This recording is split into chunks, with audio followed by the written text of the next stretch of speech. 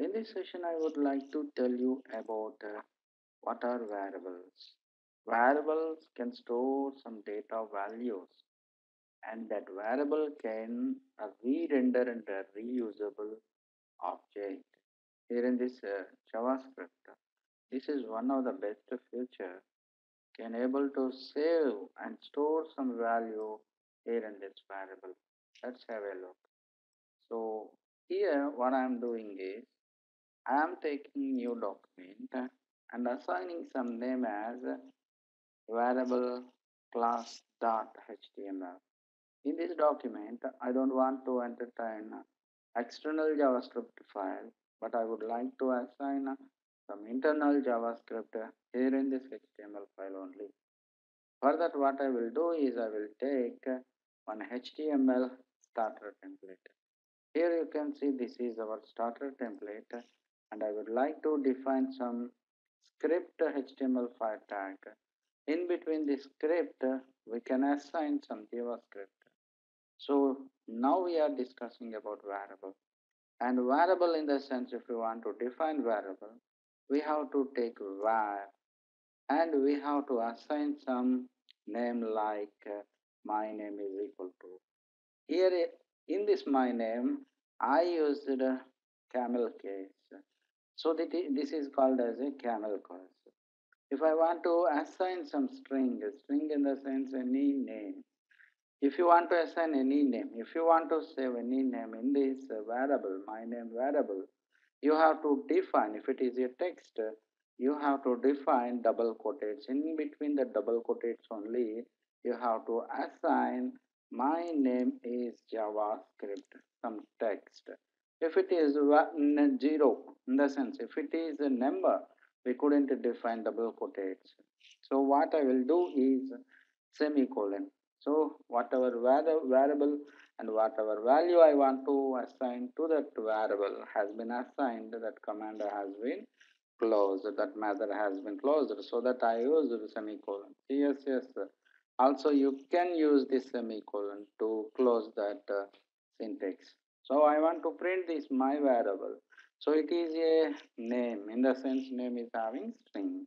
So what I will do is I will take document dot write. If you want to print any kind of document here in this JavaScript, you have to use document dot write method. So here I am defining my name only. So here also I will use semicolon, save this one. Here you can see here in this curly closed brackets, I couldn't define any kind of double quotates, but I used only variable name. So let's have a look how it seems to be. So I will open this preview in our live server. Here we can see my name is JavaScript. If I used any kind of double quotates here in this document.write, then how it seems to be, let's have a look. Here what I will do is I will define double quotates by hitting shift double quotates. So I inserted my name variable in between double quotates, then save this one. Now here in this preview you can see it seems to be, it exposes my name only. What does it mean? Means this document dot write consider this value as a string, in the sense that it is a name only, variable name. It will define and it will renders this name only. So it couldn't expose whatever document that variable has been saved. It couldn't render that value, so that we couldn't assign double quotates here in this document dot write output. So what I will do is I will remove that one and I will define my name is equal to save. Now you can see whatever value has been saved here in this variable, so it will render here in our browser. So I want to re-render that object also, so that what I will do is I will use that variable couple of times. In the sense what I will do is document dot write, there I will mention variable name like my name. So semicolon, save this one. Now we can see this is JavaScript as well as this is JavaScript. My name is equal to JavaScript. So what happening is whenever I would like to assign some property in between this variable, it can able to render a couple of times. So there is no restriction. So JavaScript and React.js always following this re-render concept to execute better output. So if I want to use any kind of number and I want to assign some number to variable, there in that number I want to assign some value, then how we have to write? So my number, what I will do is I will use my number equal to. Here we couldn't define any kind of double quotates. I will assign something else number like this. So this is a number. It seems to be like this. What I will do is I will render this value here in this my num. Save this one. Now we can see this is our number as well as this is our name. It seems to be like this. So this is our number. Here you can see I couldn't here in this number I couldn't assign any kind of double quotates. So this is a number we couldn't assign any kind of double quotates. If I use the double quotate for this number, I will hit shift double quotates. Now we can see.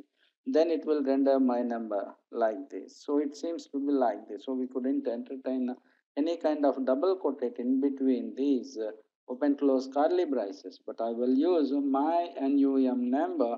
Save this one. Now here we can render that string value and we can render that number value, whatever I took those values, whatever values I assigned to this variable. So this is the variable can store some information and able to run the able to re-render these values in couple of times with the help of this variable. So variable plays a very crucial role here in this JavaScript as well as JavaScript frameworks like Angular, React.js, etc., etc. So in upcoming class, you will learn about data types also. There also it had different kinds of data storage objects and methods are there. There will I will explain about what are arrays, object, everything. We can define that values. We can store those values here in this variable, so that there are around 7 kinds of data types are there. In next session, you will learn about all those topics.